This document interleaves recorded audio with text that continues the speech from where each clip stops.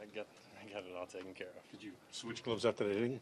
Yeah, I had him relace. My other one, the pocket was tearing, and so I broke it out. I broke out the new one, and that was just it happens. It was a stupid mistake, but it's all fine. You talked a little bit about timing being a little bit off these past couple of weeks. Did that feel any better despite the lack of results tonight? Yeah, found some barrels, so that's a good thing, and just a good win by us tonight. Lance keeping us in it, keeping it close, bullpen keeping it close.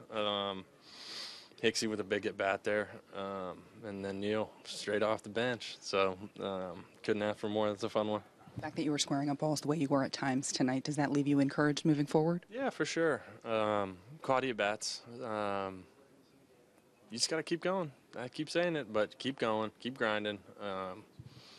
Just the name of the game. The drive to deep right, did you think you got that one or no? No, but I got on the barrel. But no.